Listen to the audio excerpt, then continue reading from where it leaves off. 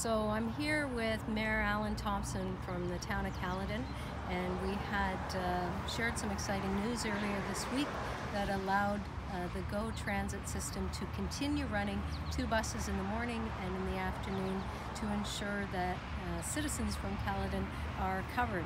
But I wanted to thank you, Mayor Thompson, and give you an opportunity to talk about what's next in terms of working with Metrolinx and MTO. So thank you, Minister, and thank you for all the support. And your office has been phenomenal working together. It's collaboration, and we can't do this individually. Our accounts are at the town of Caledon. We've worked together with Metrolinx. We're developing a transit plan.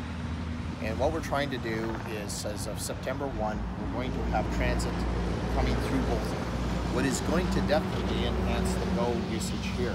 So with our studies, we show that we can really grow the ridership, and I think that's extremely important. So we have till January to do a justification on how this all can work together. So we have more work to do. We're not done yet. Absolutely. But what we've done is been able to guarantee that people still have ability to travel to Toronto and get to work and get back.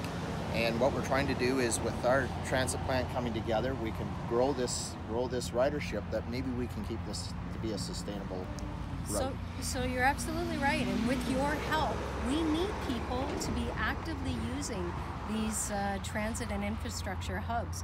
You know, the system is here. We have the 2 in the morning, 2 afternoon runs. Tell your friends, tell your neighbors, because the only way that we can ensure that these transit assets continue across Ontario is for people to use them. Thank you.